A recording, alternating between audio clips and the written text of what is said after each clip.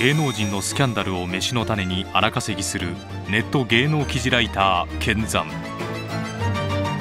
バズり方によっては対象者の人生を変えてしまうこともあるネット芸能記事。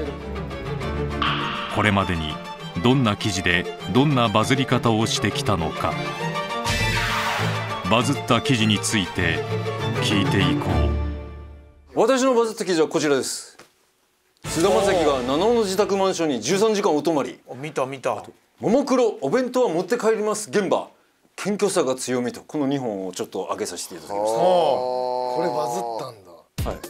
女性セブンの記者がちゃんと写真いっぱい撮ってきてるんで、それをウェブに転載して、いっぱい見てもらうと。でページビューの概念ってクリック何かタップしてもらったら1ページビューってなんですね。これだからとりあえずパッとこれ読んでみようって押すのが一番大事ってことなんですよ。まずそこで、そこはタイトルとかってことですよね。タイトルしかもう正直なくて、こう画面出た時にいくつもライバルがいるわけですね。いますね、ヤフーニュースとかだと。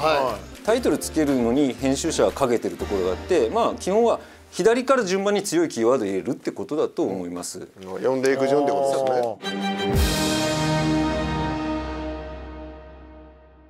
多分菅田将暉さんですね、これが一番強いと。で七尾さんが次に強い。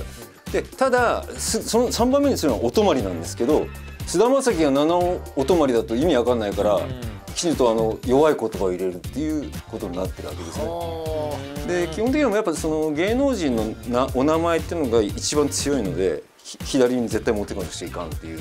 今後ネットニュースとかで自分が載ってんのを見て、自分の名字が右側に来てたら弱いと思ってるんですよ。ラテ欄と一緒ですよ。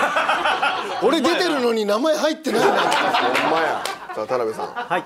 私がバズった記事はこちらです。かまいたちの傑作漫才「となりのトトロ」を見たことがない人は山内以外に存在するのか。はあ、こんな記事あったの？YouTube で見られるのはここまで。